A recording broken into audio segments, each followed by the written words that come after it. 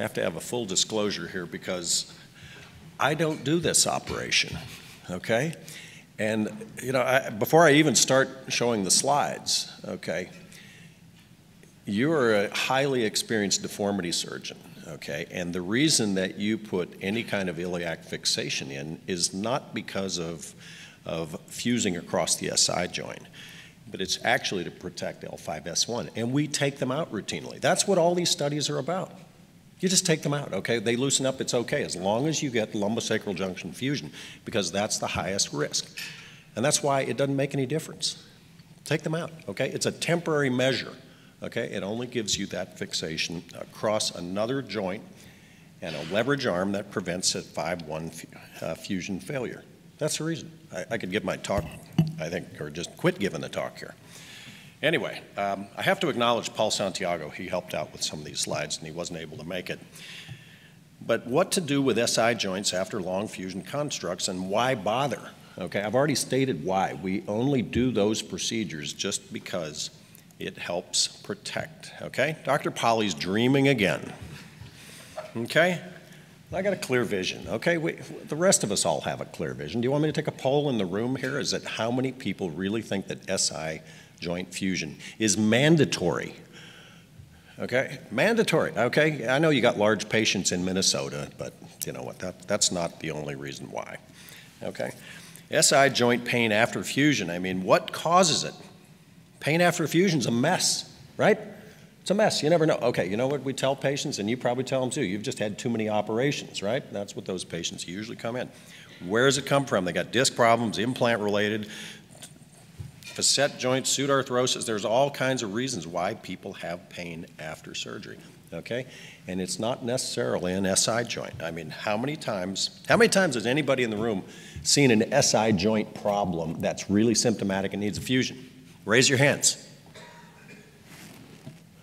There are so many. Wait a minute, you don't get to the debate. Okay, you can't, okay? It's I have the floor right now, okay? No, okay? He's the moderator. Yes, yes. Point of order. How many people in the room? Send me your no cards. Okay? That's my point, okay? SI joints are thought to be related in about 30%. Really? I'm not sure I believe that. It's uncharted territory. Clearly a choice of non-spinal back pain. Now I'm giving Dr. Polly's talk for him, okay, and helping him out. Normally there is very little movement in the SI joint, you know, a couple millimeters, okay, in a highly immobile joint, okay? While surgery may have an impact on the movement, the joint appears that the fusion of joint has little effect on adjacent joints, okay?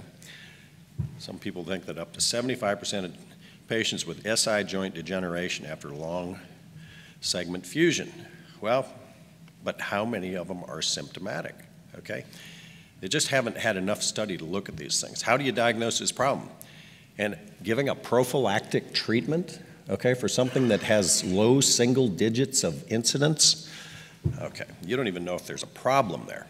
The range in the outcomes of SI joint fusion raises concern for the screening tools. Physical exam, is that confirmatory? No. History? No. Does SI joint injection confirm it? I haven't seen any data for that, okay? So there's biomechanical data. I mean, it just doesn't prove that bilateral iliac fixation really offers the same stability as the SI joint fusion with respect to range of motion. Most of us place iliac fixation to protect the 5-1. That's what I started this about. I had to just say that, and this is why do you really do it?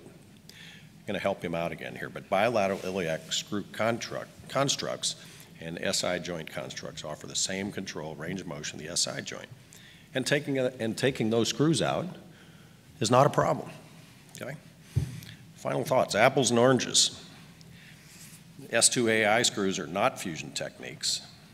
They don't necessarily solve the problem either, but it's really just to protect the 5-1 when you're doing a big operation, and we know that they work, okay?